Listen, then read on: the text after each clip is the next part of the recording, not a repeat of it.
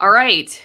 We are live on YouTube and ROKFIN with Rob Montz. And obviously, Rob, I must trust your ability to navigate the YouTube world because I don't do lives very often anymore for fear of violating the community guidelines because I focus on censored people and censored ideas, which is what we're talking about today. So you run Good Kid Productions, and you just produced this documentary a few months ago called Harvard Canceled Its Best Black Professor. Why? Shall we listen to a minute or so before I let you kind of give us the rundown? Yeah, you're playing the spiciest bit right now. I'm a former TV reporter. We get right to it. So let's go. Let's go. Okay, and if you can't hear it well, let me know. All right, here we go. And when he found some nonsense, he called it nonsense. Let's get past the bullshit because we can actually get this stuff done. It's not what to do. The question is, do we have the courage to do it? Roland's work represents a mortal threat to some of the most powerful Black people at Harvard.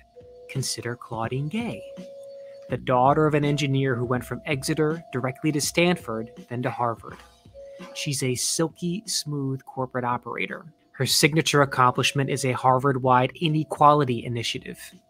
The world is awake to inequality and systemic racism, and anti-Black racism in particular, really like never before. It's a standard array of task forces, symposiums, buzzwords promising equity and inclusion. A way of bringing this all together into an agenda that feels complementary and synergistic. Or take Larry Bobo, a man who regularly attacks Roland's work in his classroom. Bobo is the product of privilege, born to a physician in a cozy suburb of Nashville. A longtime professor of African American studies, Bobo has reached the coveted apex of his profession by doing this. Racism. You see, racism. It's a terrible wound of slavery and attendant racism.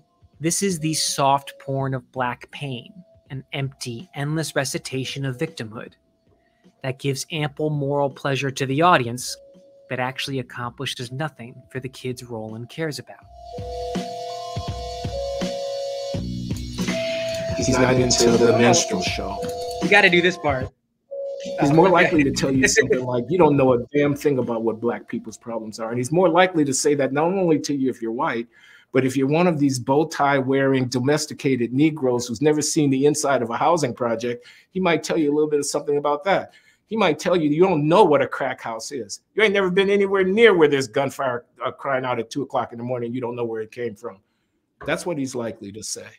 They don't like those kind of people at Harvard, I've noticed. That guy's awesome. No, I wanted to stop it there for a second because I didn't want to forget that phrase. That what was it? The soft porn of Black pain. Is that what he said? Yeah. Or you guys said? Yeah. That's probably one of the more divisive lyrical choices of mine about that, but I stand by it. So first off, I really enjoyed this, and we'll play a couple more parts in a second. Highly recommend everybody go check it out. Again, Harvard Canceled Its Best Black Professor. Why? And it's on the Good Kid Productions channel on YouTube. And the link is in the comments. So you can go just click that and watch the whole thing. And it goes by fast. It's only 25 minutes, but it goes by fast. I thought it was really well produced. I have some questions about, any criticism you got of it, and also just an update on Professor Fryer. So let's go back, since people may not know who Roland Fryer is. I know they could watch your documentary and get a lot out of that. Could you give us a sort of teaser version of what happened and why you decided to do a story about him? What they should know about him is, what I've taken to saying is that he's basically the Black Good Will Hunting. So it's that famous late 90s Matt Damon movie about this kid born into a single parent household in one of the economically depressed parts of Boston, who's just a crazy mathematical genius, kind of classic diamond in the rough. And Roland is very similar in that he was born into profound depravity and economic marginalization in a medium-sized city in Florida. Literally within hours of being born, he's abandoned by his mother, abandoned by her. and he's raised by an alcoholic dad with some perpetual employment challenges. So Roland is essentially forced to raise himself. He doesn't meet his biological mother until he's 22 years old. The only person in the whole world who cares about him is his grandmother, and we can get it later. Like, there's a lot of his conversations with his grandmother end up informing his cutting edge genius economics work later on. So Roland kind of dabbles in small time crime in Texas, where he goes to high school, kind of trips and falls, stumbles into an economics course at the University of Texas, and instantly falls in love with the profession. In part because Roland is profoundly mathematically gifted, but also one of the core precepts of economists, self-interested, and are trying to maximize their own personal utility. That should be the operating assumption when you're trying to dissect and analyze the world, right? And Roland's like, that fits quite nicely with my personal experience. Most people are self-interested, but on top of that, like, when you talk about applied economics, I think economics, sometimes people think of this kind of, it's this distant ivory tower, I guess, like kind of masturbatory exercise of irrelevant equations. Applied economics, which is where Roland makes his bones, is about trying to take those equations and apply them to the world, to crack open the world, to kind of reveal new hidden truths about the way things operate. And Roland falls in love with economics because it brings life into order and into focus in a way that his life up to that point has been pure chaos. And we can get into how from that to where the story starts, but essentially this unwanted kid, this abandoned boy who was on multiple times at great risk of falling into like the drug trade, powers himself to be the youngest Black professor to ever receive tenure at Harvard University. So he's 9 years younger than me. He's a full tenured professor at Harvard. And within a matter of just a couple of years after that, he wins something called the Clark Medal, which basically means you are the best economist in the world under 40 years old. So the most unlikely of success stories, as you can imagine, right? And then I'll break for a question. I don't want to monologue too much, but a series of events transpires that leads to his cancellation. Mm-hmm. And our documentary investigates some of the dark mechanics behind that cancellation. Right. Okay. And I'll show an article or two about what the mainstream headlines were, since that's my background is mainstream corporate news. They kind of just jumped on that he was investigated for sexual harassment, basically. And that's what everybody kind of ran with. Your documentary looks at it from a very different angle, one of which is the kind of professor that Roland Fryer is and his education lab, and how he was trying to teach in a different style that promoted people thinking differently and being able to take intellectual risks, which is very, I think, anathema in some cases, a lot of cases now at Harvard. We were talking before we went live about how when I went to seminary in Boston, we could trade schools all the time. You could go to any of the Boston schools that belong to this consortium. So I went to Harvard a lot. But even, there, or Boston University, where I graduated from, I already had sensed that there were certain questions you just could not ask, certain discussions you couldn't have. And in my mind, even if, say, you totally bought into the ideology of what you were being taught, I never really quite understood why the purveyors of those wouldn't want you to, as somebody who didn't really quite understand it or was critical of it, why they wouldn't want you to feel comfortable speaking up, because how else would you learn? How would they evangelize you, I guess, really, if you didn't feel comfortable being able to discuss it? So even if you're somebody who really bought into it, it seemed like it would make more sense to have an atmosphere where people could take intellectual risks, because how else are you supposed to talk to them about moving them to your side?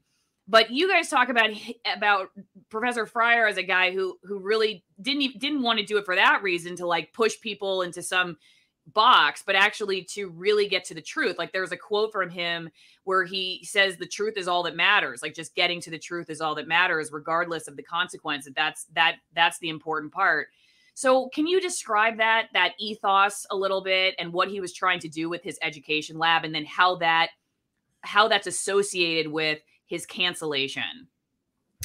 Well, again, the truth is actually not the end in itself. The truth is the means towards rescuing all the poor Black people he left behind, right? That's extremely important. It's not about mindless provocation. It's not about pissing people off. It's not about making white observers happy or conservatives or libertarians or Republicans. It's not about. It's if you want to reduce these yawning gaps between Black and white people in America in education or professional accomplishment or in economics, which is exactly what Roland decides to devote his life to, closing those gaps, your policy interventions have to be linked to the truth. That's right. Like, that's like obvious to say, but it's kind of a problematic thing to say at Harvard. They have to be, or else they're not going to work, right? They're not going to work. Right. So he's like, I care about the truth because I care about crafting policy solutions that actually make a difference in people's lives, as opposed to superficial virtue signaling that actually makes no difference whatsoever on the south side of Chicago or on Dayton, Florida, right? Or in small town Texas. So that's why he cares about the truth. And it's evident. So what he does, though, is he basically takes his genius economics brain. He identifies the most hot button, high pressure, highly cancelable questions in American political discourse. And he dives like directly into them. He's like, yo, what's the actual truth behind this hotly debated subject? And Can you give us a couple examples, Rob? Let me give you the best one to give you is the one that made national news. Was he looked into whether or not there was racial bias in the Houston Police Department, right? This is after the advent of Black Lives Matter, but before the grand racial reckoning of the summer of 2020.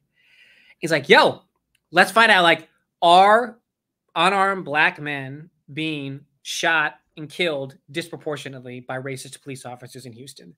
And he does this extremely intense and time-consuming investigation into the Houston Police Department. And again, I want to say that he has two major findings. The combination of which does not fit any neat political narrative, right? Which should tell you something about this guy. He's not about advancing a particular partisan agenda. He does actually find that Black versus white suspects are roughed up and physically kind of messed with at a much higher rate by police officers. Black suspects are than white suspects, even if the suspect is identified as compliant by the police officer themselves, right? Again, but he's like, even compliant Black suspects are more likely to be sort of tased or handcuffed or patted down than white suspects. Why exactly that is, we don't know, but that's certainly not like a neat Fox News talking point. The thing that got him in trouble is he found out there actually was no racial bias in police shootings. He found that Black suspects were actually slightly less likely to be shot than white suspects in Houston. And he later said it was the most surprising result of his entire career. I mean, what should intrigue people is he does that. It makes national news. It gets quoted by all sorts of problematic conservative figures, right? As evidence that Black Lives Matter is built on a lie. And then within 6 months, what goes down to end his career goes down. Like, the timing is mad suspect. And we can, if you want to get into it, what exactly happened to him. But that part of that sequence of events is what led me to be intrigued by this case in the first place, right? It's like, wait a minute. Mm-hmm. That's awfully suspect that suddenly, once he starts using his genius to unearth problematic truths, that's when this kind of dark machinery of Title IX sexual harassment gets kicked in. Mm-hmm. Okay. And so this is something that a lot of people, like a headline example that a lot of people will see. It says, Harvard restores Professor Fryer's teaching research roles after 2-year sexual harassment suspension. And this is the Harvard paper itself, but they basically talk about the guy was investigated, and it was found that he committed verbal sexual harassment against several female staffers and fostered a hostile work environment in his former lab. That the Crimson reported in 2018, Fryer was the subject of at least 4 Harvard-led investigations, including one into his spending and the lab's finances. now they do say that one of these was like later withdrawn. A former female employee of Fryer's also filed a separate complaint with the Massachusetts Commission Against Discrimination. That was later withdrawn. Then they talk about these complainants alleged that he had engaged in sexual misconduct for years, fostered a hostile environment for women. I mean, it's pretty bad. They shut down the lab, and basically the Crimson just goes in. That's all they say. They don't talk about any organ. Yeah. Well, you notice they don't mention any of the specific things he was found guilty of. Right. So okay. So let's talk about your documentary again, and what happened with the investigation specifically. I don't want to spoil all of it because I want to intrigue you. But well, generally speaking, I would say this. Part of the way he designs the culture of the lab is to make it not a safe corporate place that is just hews to the ideological guards that are put upon you if you're a professor at Harvard University, particularly if you're a Black professor, in terms of what's expected of you, in terms of the questions you ask and the answers that you find. He doesn't want to do that. He doesn't want to blind himself with ideology, and he wants to stay brave. And even as his profile raises, he wants to continue to ask the maximally provocative questions, because those are the questions necessary to dig up the truth that actually can make a difference in the lives of individual Black people, right? So the people that don't live in Cambridge, that actually might need some help, and they don't need sympathy. They don't need Black Lives Matter yard signs. So within that, the culture he cultivates is extremely free-flowing. It purposely, we talk about in the documentary, he would regularly play stand-up sets from the most controversial Black comedians, and would have his research team draw inspiration from some of the questions that these comedians asked. Because the comedian, because of the nature of the medium, it tend to given free rein to go into those dark places you're not supposed to discuss in polite society. And that is exactly what Roland wants to do with his economics research, right? What are these dark corners? What are these questions that are not politically correct? Those are exactly the questions that I want to ask, right? And again, as part of that intentional effort to cultivate a transgressive, free-flowing culture, Roland refuses to code switch. Let me explain what that means. Like, he refuses to stop being that poor, lower middle class Black kid from Florida, right? He's not from Exeter. He didn't get a PhD from MIT. He went to a state school. He's not buttoned up. He doesn't wear Brooks Brothers. He doesn't golf, right? He loves, he doesn't golf. Roland doesn't golf. And he wants to be his authentic self, both because he refuses to sort of buckle to the suffocating expectations of Harvard University, but also by being himself, it means he's going to bump up against these artificial guardrails of what kind of research he's allowed to pursue. And I think the things that he is found guilty of, the things that are actually proven about him, is occasionally he might have gone over the line in terms of how much transgression he cultivated in the lab, right? Like, there are things that are jokes that are completely reasonable for a lower middle class Black kid who's like working at a construction site to say, that maybe are not appropriate if you're the Clark Medal winning world-class economist, and many of the people that work for you, their entire professional futures are in your hands. There's ways in which that power asymmetry does mean you have to conform to some standard rules of politeness, and he just kind of violates them. Now, I think the real kicker is Harvard's own investigators, the Title IX investigators. Basically, the Title IX is the office that investigates sexual harassment complaints. They reach their conclusions. They find him guilty of, like, I think it's less than a dozen instances of sexual harassment. What they recommend is training. So Harvard's own Title IX investigators recommend training. That somehow gets transformed into essentially career termination. And we also go into well, what path did that travel to get to the point that you're basically rendering this guy radioactive in his profession? Okay, let's play this part and we'll discuss. Let me know if you can't hear it. Do you worry about that also, though, like even appearing in this? I think that there's a real risk, but I think what I've been thinking about a lot lately also is there's a risk to saying nothing at all and to look back on something and to realize that you should have said something, but you didn't just because you didn't have the words at the time. And maybe you have the words now, but the words aren't useful now. Like, how could you be doing such important work, dedicating so much time and energy to helping people, and have this be the end result? I think that was really disheartening.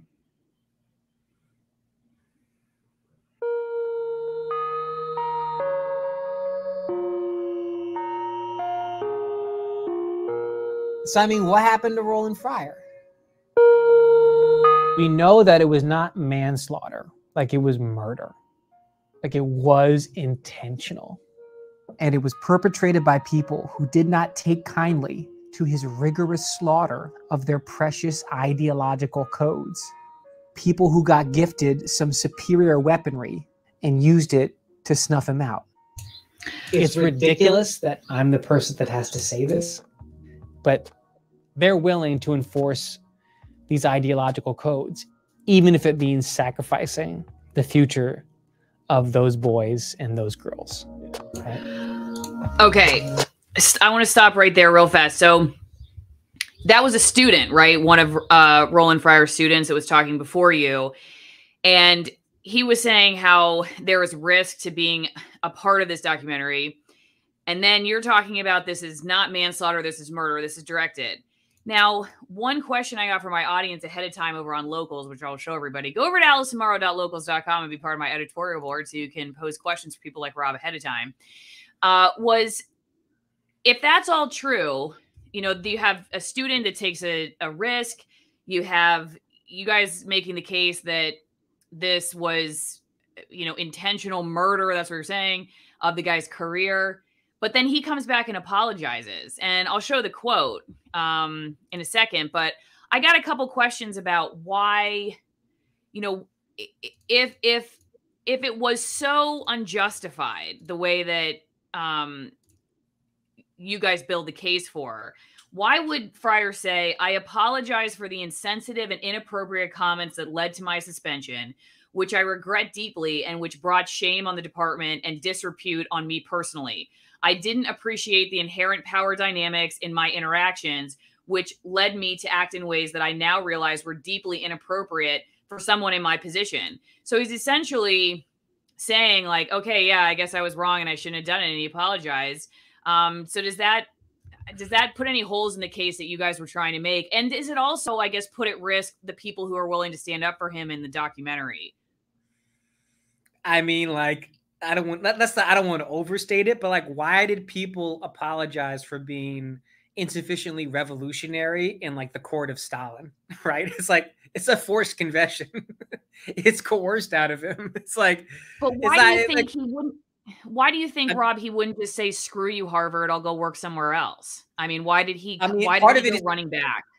I mean, so and as we get into the documentary, so he tenured basically means he's guaranteed a job for life. And we looked into it, and Harvard had not revoked the tenure, which is what you'd have to do to fire a tenured professor, one time in the last 100 years. It just does not happen. So effectively, that was not an option for some of the enemies of Roland Fryer that perpetrated this grave injustice. But the punishment they level on him is the worst possible thing you can do outside of revocation of tenure.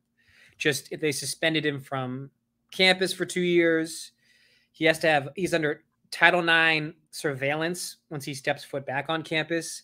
They liquidated his lab. Glenn Lowry recently told me that Harvard still has $30 million that Roland raised in a bank account that Roland cannot touch. They shut down his laboratory. They fired everybody. They shut down all his research operations. And he can protest his innocence as much as he'd like. I mean, even being subjected to a Title IX inquisition is extremely bad for your career and hyper stigmatizes you and makes it very difficult for you to get hired anywhere else. To be on the receiving end of like nuclear weaponry, like Harvard's best nuclear weaponry, means you can't get a job anywhere else. It's impossible. You can't get hired anywhere else. So he can quit, but then it means like homie's going back to like, he's going back to McDonald's. Like there's no job for him in the economics profession if he voluntarily leaves that nowadays. You think that really nowadays that universities are still playing that game? Because I feel like some are really starting to wake up to this idea of how bad academics have gotten and are taking in professors like that. I mean, I like what Hillsdale's doing. I like what the University of Austin is doing, but there's still, you know, you can leave Harvard, but you don't want to leave and sacrifice 99% of the cultural cachet of having that on your resume, which is what you do if you leave Harvard to go to the University of Austin. Hopefully that changes. Hopefully kind of the voluntary, sustained, scandalous brand desecration of Harvard University, self-imposed desecration of Harvard's brand will, and in turn, places like University of Austin, Hillsdale, or like the Hoover Institution at Stanford, them continuing to collect all these just world-class brains, it resets public perception in terms of where the prestige is. But at this point, the asymmetry is too large. That's my impression. I do not know. Obviously, I don't know. Roland is not in this. I did not interview Roland for this. I don't know. That's my best guess, though. Yeah. Well, and so that brings up two questions I have. Yeah. So one is, why isn't Roland in it? But number two, you know, can that balance change without people leading it to move to change it? I mean, it's, you know, at some point, you know, it doesn't change unless there are people willing to walk away and tip the scale in the opposite direction. So if they keep going back to the university that, you know, in your argument, beat the crap out of them, then like the system just never changes until enough people, I mean, at some point it just all it requires is enough people to just say, I'm just not going to participate in this craziness. I mean, I totally understand the factors you're talking about too. And having gone to school way too long, I know many, many people that, you know, yeah, they feel like their entire identity would be completely cracked if they were to leave their tenured position at a, you know, a prestigious university. But I don't know if what you're, I guess, if you're about resisting that kind of culture, just seems like, I don't know, maybe he would say, I feel like I could do more there than gone. I you know, some people like wouldn't leave TV news like I did. They'd say, I'm going to stay in TV news because I feel like I can make a difference. I left because I didn't think you could change the system. So I was like, I'm out of here. I'm going to create something new. But that's just another side question. But really, why wasn't Roland in it? Did you reach out to him? Actually, that he didn't do it. From what I can tell, and again, this is limited information, is he was worried about further retaliation. Right? Like, and it's like, I'm telling you, man, it's like, you know, Harvard runs a $60 billion hedge fund and is the supreme status allocator in a lot of American life and is stocked full of geniuses. And he already felt the brunt of some of its weaponry, and I think he was worried about tempting fate by continuing to kind of poke at old wounds. It's interesting you bring up media, though. This is semi-related. I don't actually think that asymmetry we talked about in academia is the same as it is in media. My sense is, from both the cultural cachet and just raw size of the audience, it is not as big of a deal to leave CNN just to start your own YouTube channel, because CNN has collapsing user confidence, has collapsing brand equity. CNN Plus was a catastrophic, you know, $100 million failure. And it's like, would you rather go on CNN primetime or rather go on Joe Rogan? It's like, you'd rather go on Joe Rogan in terms of both raw viewership and also quality of those views. In media, at least, that asymmetry is changing. I mean, a lot of the essential, you know, assumptions of our business and the channel we're building and the media company that we're building is that exactly like, and I've seen, I mean, like Harvard has a YouTube channel. Like they've never made anything that's even a fraction as good as this documentary, and they barely made anything that has as big of an audience. I'd love to go see the ratios on their videos. I mean, it's quite not a lot of people want to watch 90-minute lectures from anthropology professors talking about how colonialism, you know, whatever is the foundation of American capitalism. It's like not a lot of user engagement.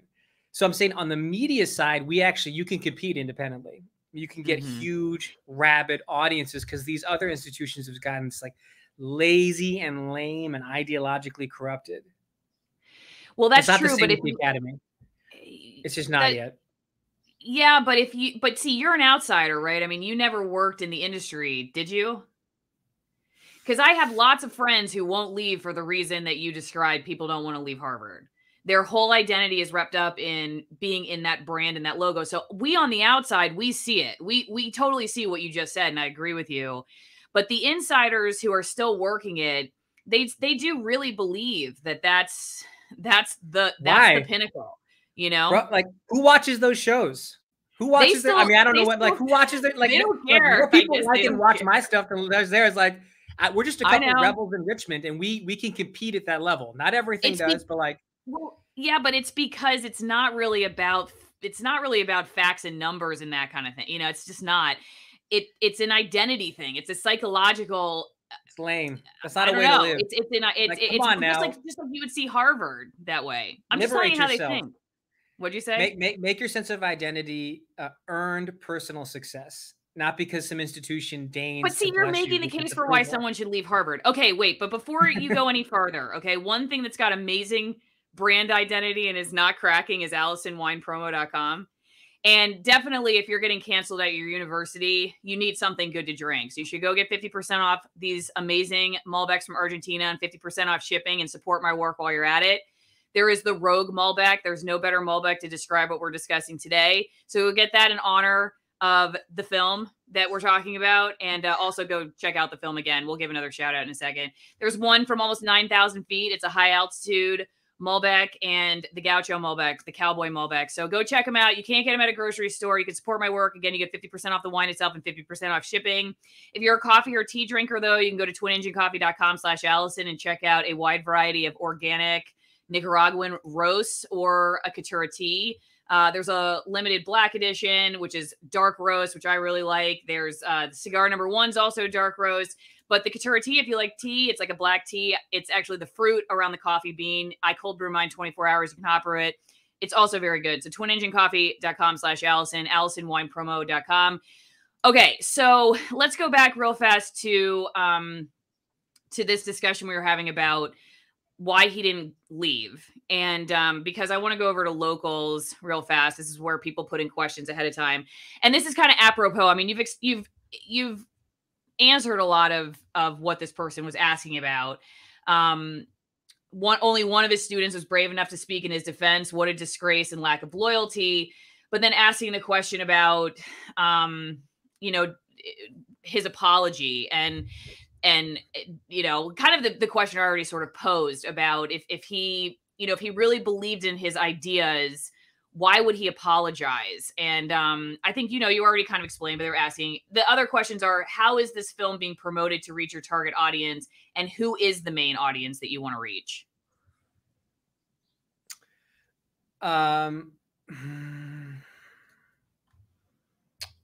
don't know about our main audience, just humanity. There's actually another person that worked with him that's in the documentary as well. That's an essential part of the storytelling. Her name's Tanaya Devi. There were probably, maybe a couple dozen other people that I talked with on the record that advanced my understanding of things, but just would not come on camera. Because again, like if you come on camera, like the Death Star is going to turn its laser beams on you. And I can't necessarily blame them. I mean, it's easy to talk tough when Harvard can't do anything to you like it is for us, but it's hard particularly if you're a graduate student or if you're an aspiring academic and the academic job market is just it's so exploitative, and it's very easy to manipulate because it's mostly not based upon merit. It's based upon kind of perception and cliquishness and political tribalism, that it's very easy to ruin someone's career and snuff it out quickly if they are not sufficiently loyal to the Death Star. I don't know. I mean, I don't know. Frankly, I've been very surprised with how well this documentary is done. I mean, we did our best to try to build it as a story that could be interesting to people of all political stripes and of all ages. But, you know, some of my team were worried. This documentary is about a professor that people have never heard of. Some of it's like technical economics, like applied economics doesn't exactly go viral on a regular basis on social media, right? And people don't know who this guy is. The case itself was not well covered. And I mean, it's been awesome to see the reception, because then it means that we had the right idea, that there's something in our instincts that was correct. My instincts have also been wrong about other topics. So I'm not like, you know, but it's there's the political persuasion and the age and the race of many of the people that have loved this documentary has been extraordinarily diverse and has been surprising. So I don't know. I mean, as far as target audience, we honestly don't think about it that much. We probably should think about it some more. I'm just trying to grow our channel and make the most baller stuff that I could think back on fondly on my deathbed. That's it. That's it. Okay. Let's go back. It was actually another person that asked that question. The film gave a rather strong impression that Roland was punished for something other than what he was accused of. Did Roland sacrifice his personal integrity in order to keep what remains of his position at Harvard? Can he be again the man he was 3 years ago? Well, I get into this. I wrote a long piece for Quillette about what he's up to now. So he is back at Harvard. He's technically still a professor there, but as far as I've been able to tell, his involvement with campus is minimal. That he got relegated to teaching like a freshman introductions to economics course. It's like this Clark Medal winning, once in a generation genius economist is teaching a bunch of like dorky 19-year-olds about supply curves. So they're just like relegating him to like the most irrelevant position on the campus, right? But while he was suspended, because this dude is incredible, he went out and raised tons of money and started his own venture fund. So he's continuing to do the work that he was trying to accomplish in the academy, but now in the private market. Mm-hmm. He has, it's called Equal Opportunity Ventures. And they put angel investments into startups that have the same aim and goal of his economics research, which is about substantively improving the lives of Black people. It's about Roland is constantly thinking about all the other young Rolands that he left behind during this like mythic ascension into the very highest realms of the academy. And he has not forgotten where he came from. He's not forgotten about those people. And he's like continued to devote his life and his genius to improving their lives substantially. So his venture fund finances companies that are attempting to accomplish the same thing as the cutting edge economics that he was engaged in before his industrial strength cancellation. So he hasn't given up. One thing I thought of back to our conversation when you were like saying that media folks are different than academics and they should just get a new identity. It's stupid to think that you're some kind of baller because you work for NBC.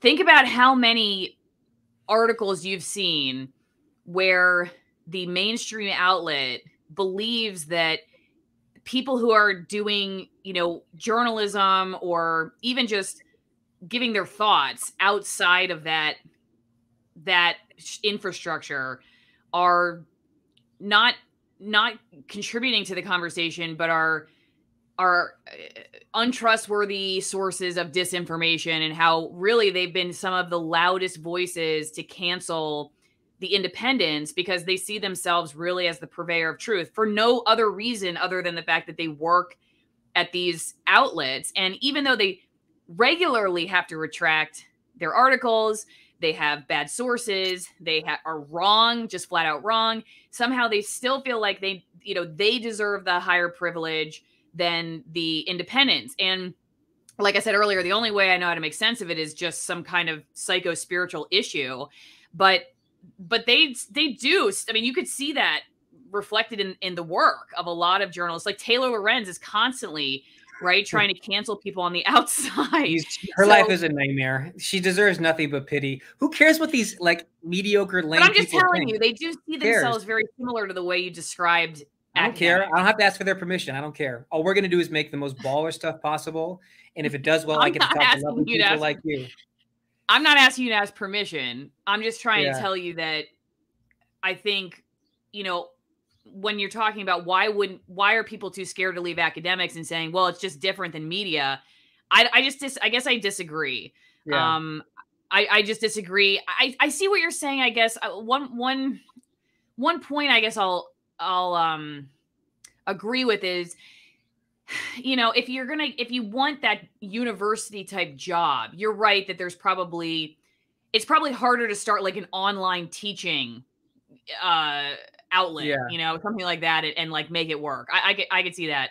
Than it would be to go from NBC to like YouTube, right, and make that work. I can see how, and just start doing media analysis or what you guys are doing. That's probably easier to do independently than teaching is. That said, like, you know, at the end of the day, I guess I ultimately think that if you're going to be somebody who wants to change a system, you know, and you have, you know, you end up in the crosshairs of it, but you go back to it. I don't know. I guess I just have questions about that. Not criticisms, just questions about how you change it if we don't have more people jump ship. That's all. I mean, again, I'm gonna talk wild shit because that's just my personality, but let's also not overstate my expertise here, right? Like we have a 6,000 person sub base. Like it's not exactly like we've taken over the world. We're trying. I mean, we've had a couple documentaries that have broken through and have gotten insane earned media attention, but we've also done stuff that has gone nowhere. So I'm still trying to figure it out. I might be a moron, but I see what those legacy institutions are generating, and at best, I think it's intellectually hollow and boring and completely devoid of any artistic merit. Mm-hmm. At worst, it's actively propagandistic. Like we have a couple different videos that are in the crock pot right now, and one of them is a large project of the same size, scope, production values as Roland Project. Mm-hmm. It's about a very famous news item from the last couple years that has not been deconstructed yet, but that news item represented, like, it's very difficult to call it anything other than like a coordinated propagandistic conspiracy to actively misrepresent reality conducted by every major legacy media institution of the country, right? I know you start sounding crazy. I mean, I don't want to be some crazy guy, but like, trust this thing that we're delving into, there is no other way to discuss it other than it was coordinated propagandistic conspiracy by all these completely mediocre / ideologically corrupted legacy media institutions, right? And so we're going to, but part of what we're also, this is just, and then is for these stories that get shoved into prefab progressive narratives, they get shoved in. The second that the particular facts of the matter start to indicate that they weren't what you're told they are, the media just abandons them and moves on, right? So the legacy institutions want to take these things, the people that are involved, squeeze them for all the ratings and moral self-satisfaction they can get out of them. And the second that they don't have any use for them anymore, they abandon them, right? And there are ways that there's a very particular, in this story that we're telling, there are people that get left behind and that are damaged and that are abandoned by this process that do not get discussed, that never get talked about. And we're gonna talk about them. We're gonna talk about them. Well, you'll have to come back on when that's out because I would love to discuss that. Yeah, of course. All right. Back to locals. I enjoyed this documentary very much. It is like a literal microcosm of my life. In the 1950s, Black people encouraged each other to be twice as good as their white peers. But by the 1970s, the acting white mess came in along with all the entrapments of the welfare state. How many venues have turned down your film or pushed back on your efforts to have it seen? I mean, none that I know. I mean, I got my start as a contractor or a filmmaker for other channels, mostly in like the libertarian space in my 20s and early 30s. So Reason TV which is the Reason magazine, and they were one of the first big YouTube channels. I did a lot of work for them. There's Capital Research Center, some other places that I've made videos for. And the We the Internet, my very first video that I did with Glenn Lowry, who people saw at the very beginning, was on a documentary about my alma mater, Brown University, to this free speech crisis that was overtaking that institution in 2013, 2014. And interviewing Glenn for that is how I met him. And he and I have collaborated a bunch of times since, which is like wonderful because he's the most powerful public speaker in the English speaking world, which is nice to know. It's nice to have that person be in your films every once in a while. He's like the Daniel Day-Lewis, but of documentaries. And he, but the success of some of the stuff we've done gave us the opportunity to start our own channel. And it's basically, it's been like maybe 14, 15 months. Where basically the Roland documentary was the end of our first season of starting our own channel. And so we had maybe 5 or 6 mini docs. Roland is the best one, but we've done one about how Kanye West's run for president in 2020 was not crazy. He actually is the ultimate agent of anti-wokeness. We also did weird stuff about like the philosophical technology and stoic genius of Ulysses S. Grant. That one didn't exactly take the internet by storm, but I'm just obsessed with Ulysses Grant, and I find him to be a perpetual source of inspiration. We have some other stuff as well. So it's a combination of big hyper-produced documentaries like Roland, and then we also have a kind of interview show where I'll just interview people that I think are interesting. And we've gotten the opportunity to build up. So the idea for this was never to pitch it with anybody else.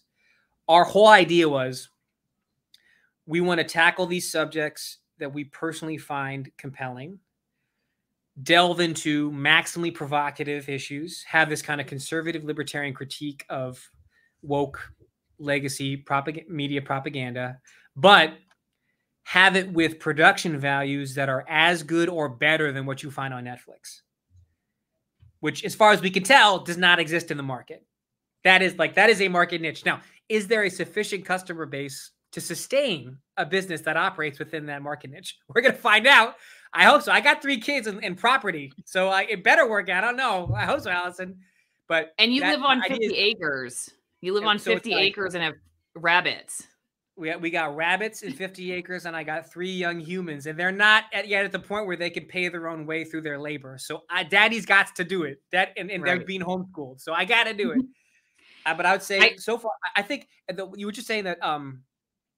I think also, though, leaving legacy institutions, there is a large, deeply frustrated, unsatisfied, kind of centrist customer base for media in this country. Oh, sure. This documentary got covered by Barry Weiss's Substack, who I'd imagine a lot of your people, Barry Weiss. And she's written a very good essay about trying to feed this exhausted middle. And it's basically centrist. It's not particularly conservative. Or even right wing, but it's people that, are in the middle and that rightfully feel deeply alienated from the legacy institutions that have just constantly beclowned themselves, particularly over the last couple of years. And it's, in terms of the reception for this documentary, it's been a vindication of that instinct, that there are a lot of people that don't want to watch CNN or MSNBC. They don't watch Stephen Colbert. They think this stuff is lame or boring or predictable or ideologically co-opted, and they're desperate for stuff that is visually and aesthetically dynamic, and there's really elite craftsmanship of storytelling, but also have a really beautiful soundtrack, and you shoot stuff with really beautiful cameras. So that's the niche that we're attempting to fill. Okay. I wanted to sorry, I know I'm not on the screen right now. Give me a second here. I'm trying to pull this up.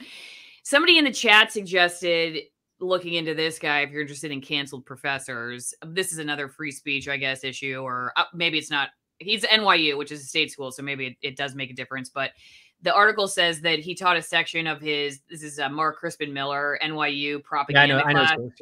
Yeah. Okay, so you know the story here? Yeah. Okay. Well, for people who don't, the class was focusing on campaigns promoting mask wearing as a means of limiting the spread of COVID. and a student took issue with some of his statements and went to Twitter, called for him to be fired. And I'm not totally sure all that happened here because this is brand new to me. So I guess I will have to read through the article. But anyway, that was one suggestion. Another idea I have for you, if you're just interested in, like, I don't know, just making connections with professors who don't give a shit, is, and then seeing where it takes you, is Dave Collum. I don't know if you know him. He's at Cornell. He's a tenured professor at Cornell, and he's a chemistry professor, but he's like, for instance, one of the things, and Susan Wojcicki at YouTube will probably strike me for this, but one of the things I thought was so interesting is that he was talking about, like, climate change and how his opinions on that went from very just institutional, homogenous, the way that all professors are taught to think about it at these Ivy League schools, to, I guess I won't just totally say it here and give it away, but, like, he's got a very different opinion after just reading through tons of research. And he just talks about stuff that I think, I'm shocked he still has his job. I mean, I guess it's because he's tenured, but I'm shocked that he hasn't had more people come after him. And he's very vocal on Twitter and social media and stuff. So if you're looking for another professor, Dave Collum's also really good. Just if you're making connections in that world of cancellation and speech and stuff like that. So, okay, kind of just like 2 more questions on locals. Let me go back to this real fast here. This was fantastic. Wow. And I do have to say, Rob, you guys did, like, whether people agree or disagree, I feel like they have to give you props for the way you put it together, because it keeps your attention. And it really does tell the story of a guy who, like, you would otherwise maybe not care about. There's so many things about him that I think draw the viewer in. So you guys just did a good job telling that story. Were you convinced by Dr. Fryer's economic arguments, or do you have an opinion of them? I mean, I only know the stuff that we cover. I mean, in terms of, like, part of it's like, who cares if I'm convinced? Like, if Professor Roland Fryer, the Harvard economist, Clark Medal winner, and I, Rob Montz, the undergraduate philosophy degree major, disagree on some piece of economic wisdom, you should not care what I think. You should just do whatever he says. You should defer to his opinions, right? I mean, it was really interesting. It's actually funny. Thank you for the compliment. The one part that I've been also pleasantly surprised by is there's that section about his work in education, right? And which is extremely important. Like, that was basically where Roland really made his bones. Is he's like, school is the engine could be the engine of economic uplift for my people, but I look around and all these schools that are educating young Black kids just, like, suck, right? There's horrible. This is like it's an incredible, it's like a new civil rights violation, just how garbage these schools are. And so he's like, okay, I'm at Harvard. We're told constantly, the common sense position is the way to improve educational outcomes for poor Black kids in these schools is to spend more money per pupil. I think it's to reduce, it's more money per pupil, more credentials for teachers, or I think it's reducing class sizes might be the third one. And he goes and looks at the literature, and it's now become, like, decades of economic literature indicate none of those things make a difference. They're absolutely irrelevant. And actually, the larding up teachers with more credentials, oddly, has a negative correlation to educational outcomes. So the more master's degrees in education studies your history teacher has, the more likely they are to fail you. That's what he found out. So it's like, okay, the standard issue set of solutions do not work. What does work, right? And so he goes and he investigates this place called the Harlem Children's Zone. And we don't need to get into the specifics, but basically what he's trying to do is the Harlem Children's Zone takes in only poor Black kids and somehow gets them to outperform their white peers at richer schools. It's unbelievable, right? And Roland's like, what are they doing? And he's trying to be, he's acting kind of like a medical scientist. He's trying to go in and figure out, they've discovered the vaccine for education. What are the core chemical elements of that vaccine? So what is it that the Harlem Children's Zone does that other schools do not do? And could we identify those core chemical elements and then extract it and inject it into other school systems? When we were putting this together, I find education policy very interesting, but we're a little bit worried if people are going to be bored by it. And it's been pleasantly surprising to see that people do find it interesting. And also that whole section is told with interlaced between me narrating it and then Roland talking. And he's basically stand-up level comedian entertaining. So he's also very good at making these kind of dry policy matters super entertaining for a broader audience. So we kind of had that as a storytelling asset as we're putting it together. And so he goes to the Harlem Children's Zone and he extracts this 5-part formula. And if people want the specifics, they should just watch the doc. But one of those is a culture of high expectations, which is it runs directly against woke orthodoxy, where woke orthodoxy says if you come from a disadvantaged background and standardized tests are showing that you're behind your white peers, the tests must be somehow white supremacist. Whereas the Harlem Children's Zone says, if you come from a single parent from some rough part of one of the kind of far-flung New York City boroughs, sorry for you. That's bad luck. But like now we're going to teach you algebra. Like that's just, we don't take excuses here. And we don't condescend to you because of your rough childhood conditions. And that's one of the essential elements of the zone's success. Mm-hmm. I remember that exchange that you have in the documentary between Roland Fryer and that guy from Wired, I think. The Wire, yeah. And he's white and Fryer's black. And I believe the argument that the Wired guy was making was like, you just can't get past the fact that black kids feel bad about themselves because they've been told to feel bad about themselves. And Fryer's like, why don't we try? Why don't we just try something? And it was just, it was fascinating to see like the white guy say, no, it can't be done. And the black guy's like, wait a second, what? Like, your pity, that event takes place in Martha's Vineyard. He's like, the pity and the condescension of some millionaire Hollywood white guy isn't going to help a goddamn person in Daytona, Florida. It's not going to help anyone. It advances no causes. It helps their life, not one iota. And just Roland has no patience for that stuff. What did the Brown University professor call it to? The soft racism of white liberalism or something like that? Something like Glenn has a lot of sharp words for the black establishment at Harvard. But again, I use the word soft porn, and which is, it's a cutting, but it's meant to be like so much of what again, that whole section you showed at the very beginning is me being nice, right? Like I had to watch lots and lots and lots of lectures from, prominent tenured professors at Harvard University. And so much of it felt like a performance of black pain, which of course there has been black pain in this, like, of course there has been, but like at a certain point, it's just a performance for white people as opposed to trying to provide new insights to help fifth graders right now in 2022 finish high school and graduate with some hard skills so they aren't destined to a life of minimum wage drudgery. What can we do right now? We could talk about Jim Crow, can talk about slavery, can talk about redlining. All those things happen in American history. Everybody should have to confront them. But at a certain point, if that's all you talk about, the observer begins to suspect that you don't really care about solving the problem. You just care about soliciting pity. And Roland thought that way too, and he had no patience for it. Mm-hmm. Yeah. And I think too, a point that you guys get across too about him and what he was after, is that at least people like him with his ideas should be validated as having had real experiences that can contribute to it. But what I got a sense of in your documentary is that it's not even like, yeah, well, we all talk about these things, but we just decided to go a different direction. It's almost like it's demeaned, like to say, even though you describe Roland Fryer as a guy who has been through it all, like he's seen it, he's been there, all the cards were stacked against him, and he still rose to where he is.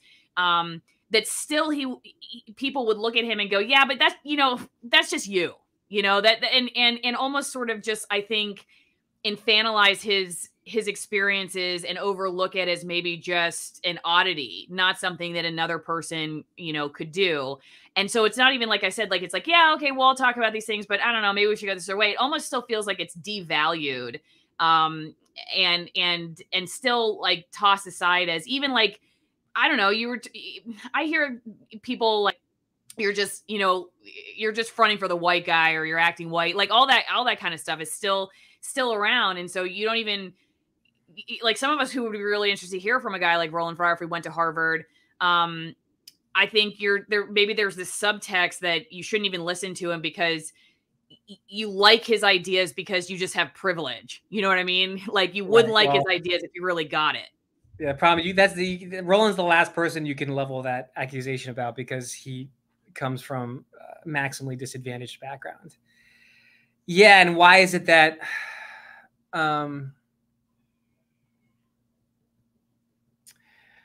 I think again, Roland's work is not about appeasing any particular partisan observer. It's never been about that.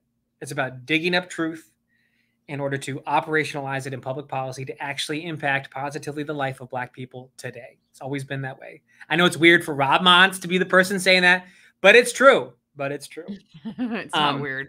And as part of that, though, he just refuses to self-censor or mute or change the way that he was. And I mean, this is another, when he was at Harvard, again, he would wear, it was a big deal. I found this out. This is maybe a couple years before his cancellation. He'd go in and he would host graduate student seminars, fresh from the gym, after working out with the Harvard football team at 6 o'clock in the morning. And he'd put on jerseys and sneakers. And that's how he'd present to the Harvard graduate students, right? And it turned out that presentation, physical presentation, was an enormous scandal, right?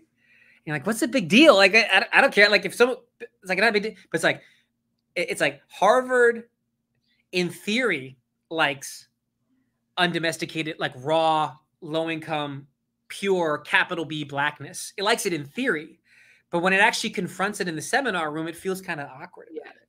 It should stay on the football field. Yeah, it's like wait, not here. But in Roland's A's, like, just his personality is such, he's like, I'm not changing. Mm-hmm.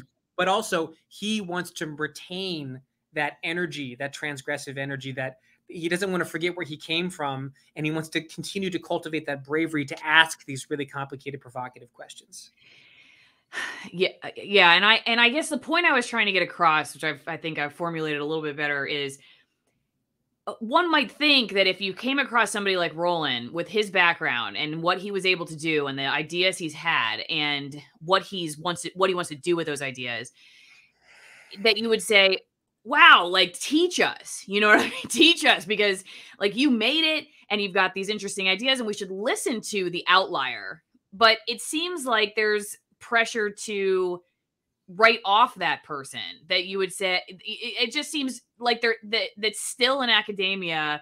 And it really, like, some of the stuff that you guys describe, it's like, instead of being excited to find somebody like Roland, there's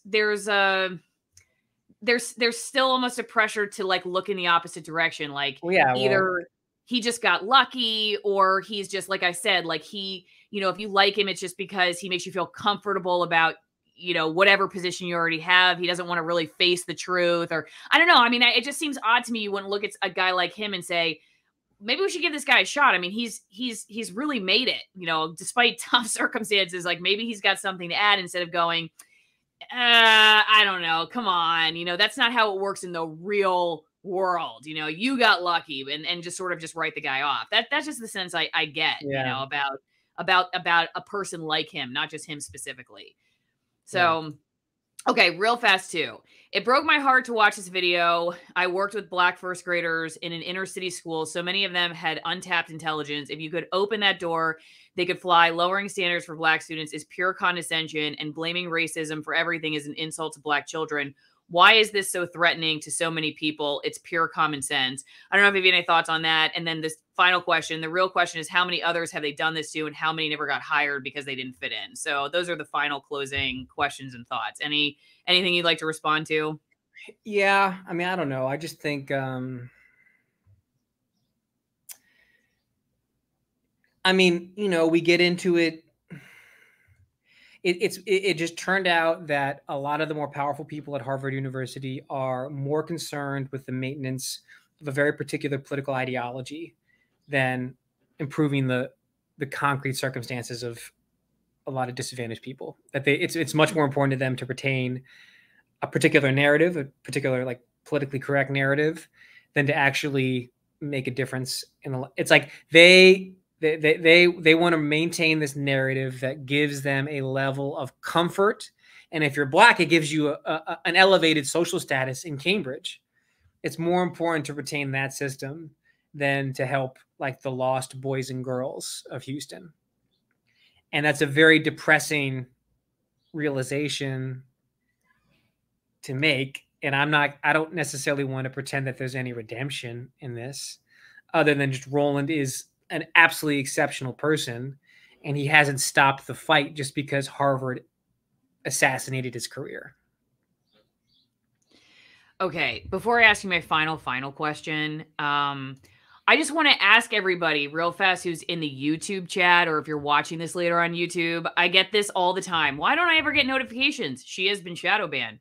Can you let me know if you were unsubscribed or you don't get notifications or whatever? Because I am trying to figure out what's going on with my channel, and I think focusing on censored people does not help because their ideas are typically not the ones YouTube wants to promote. So I'm not really quite sure where I sit with them. But yeah, let me know if you've had some kind of weird experience like that. Another person was talking about how NYU is a private research university. So thank you for the check on that. I forgot. It is private. Okay. So if that's the truth, like or at least that's the truth, the way you see it and the way the documentary definitely sees it, that there's the priorities of actually fixing things are way out of whack. What is at heart being protected, I guess, at the consequence of not moving forward? And what do you think the people who you criticize in the documentary think about it, and think about your documentary? I mean, have you heard from any of them? Because like I'm just going to take a guess that they sleep pretty well at night. They're not sitting here thinking, this is again a guess, hey, I just don't care about Black kids. I don't care about education. I just want to preserve my narrative because I make a lot of money off of it. I think these people are true believers. And so in their mind, they probably look at your documentary and think it's extremely biased and, I don't know, quackery maybe. And that they would, you know, and just, they would never see themselves as just trying to protect some kind of narrative at the cost of the people they feel like they're really there to save. I think they probably have a savior complex of some kind. So what do you think is really being protected, and what do you think they really think to themselves, and what would, you know, your guess on their reaction, or have you heard from any of them? I've not heard from them. I did lovingly put in interview requests with both Claudine Gay and Larry Bobo. Shockingly enough, I was turned down on both accounts. I don't know what they think, Allison. I mean, I get in trouble whenever I get prompted like this to discuss these people because I have so much hatred in my heart for them. I mean, I'm just like, I just think a lot of these people, like, don't let the prestige blind you. There's a lot of pampered mediocrity up in media at Harvard. There is. Because you can get real far if you regurgitate on command the idea, the beliefs that are expected of you. That's white, Black, whatever. If you're Black, it's like you can get particularly far. You can be Claudine Gay and have a tiny ass CV and barely any academic accomplishments, and you can get rocket boosted to the very top of the Harvard administration because you fit the right demographic categories and you have the right politics. And you're essentially non-threatening, and you advance precisely the political narrative that is most welcome at Harvard University. I don't know. I mean, I just think a lot of them have gotten weak. It's like victories defeated them. Like they're just quite. I've watched a lot of. I mean, I've consumed the bodies of work of both of these completely mediocre scholars, and they're just not particularly impressive people. They just aren't, and I just don't think that they're capable. I think you're not particularly impressive. And also, if you've spent a lot of time in the academy and you're so infrequently challenged, you never have been even given the opportunity to build those muscles of how you would actually critically respond to a piece like this, because you just don't get challenged that much. This is part of what, like, the problem with political homogeneity in these institutions is just generally that the idea with the university is that it's a very aggressive competition between conflicting points of view, and it's in that conflict that truth emerges. But once it becomes politically homogenous and everybody begins to agree, there is that friction goes away. And that friction is what was birthing the new truths. And instead, people just get away with reciting the same tired, trite lines without ever being challenged. And a lot of the people that are in powerful positions at Harvard University have only ever existed within that complementary milieu. I've very rarely actually had to, in a rigorous fashion, engage with opposing positions. Like none of them have had to debate Glenn Lowry. They haven't. It would not go well for them if they did. But they haven't had to debate Glenn Lowry. I would pay to see that. I'm going to play the end of your documentary and then we'll finish up. I think we got 30 seconds or 40 seconds here. Let me know if you can't hear it.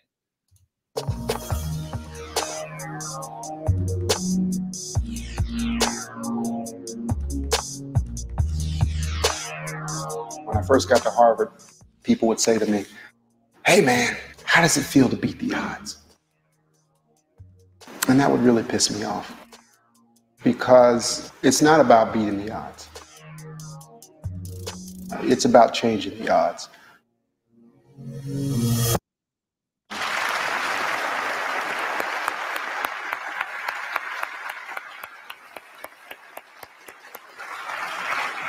So I guess I'm just trying to make the journey worth it, to be honest with you. That was a fire last quote. I love it. It's not about beating the odds. It's about changing the odds. Rob, any final closing thoughts you'd like to share? Everybody go over to your YouTube channel. And I'll show it one more time just to make sure people know where to go. Good Kid Productions. And the film name is Harvard Canceled Its Best Black Professor. Why? Rob Montz put it all together. He's going to come back on when he exposes propaganda in the media. Or he'll bring his rabbits and show us how to have a farm with rabbits on it. I mean, any kind of content you guys need. I mean, I can't say I'm the right. My wife has purchased not one but two different meat rabbit mogul manuals. So she has plans, and I just do whatever my wife asks of me. If that's a hot topic that your audience would like to have some insights in, I'm happy to provide it. I have a second channel, and I should just shout it out because if people watching want to go subscribe, it's Off Gridish Living. I'll put it in the chat. Off Gridish. So OFFGRIDISHLIVING. Off Gridish Living. You guys, I would love to have you come on that channel and talk about your lifestyle and what you're doing and the homesteading thing and all that stuff. So yeah. So let's do that. Let's put that together. My wife, not me. Okay, well, ask her and tell her to bring a couple rabbits. Just hold them like this during the whole. Like this is what they are. No, people will get mad at me if we did that. But or she can hold them like this. She can hold them like this. Yeah. Okay, Rob Montz, thank you so much for doing this. I really appreciate your taking the time, and thank you everybody for watching. Thank you guys for having me. I appreciate it.